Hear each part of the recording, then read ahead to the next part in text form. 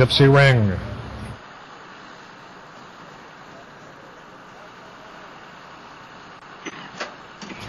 They're at the post. They're off in the Nearctic Stakes, and the filly Bewitched missed the break. Regally Ready bounded out of there. Regally Ready to take the lead. Fiddler's Patriot down to the inside in a second position. Then Grand Adventure, and in between horses is Riding the River. To the extreme outside is a Gypsy Ring, and they're running through the turn, and they're chasing Regally Ready, who leads at a length and a half. Fiddler's Patriot is a second.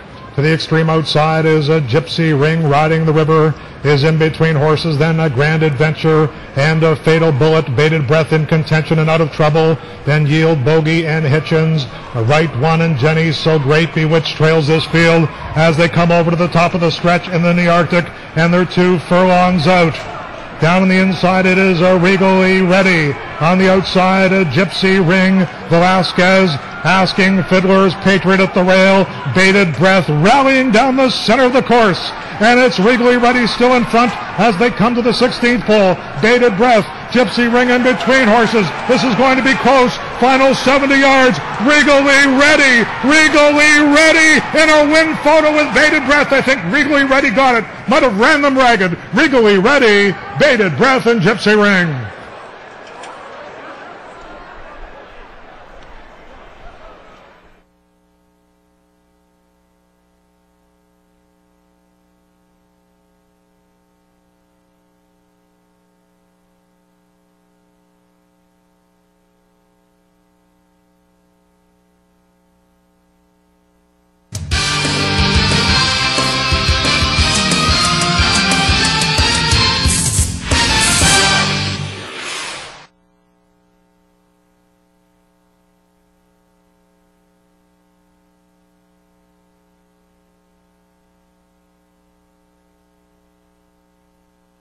A 3-horse win photo in the Nearctic. The running time was 1:11:1.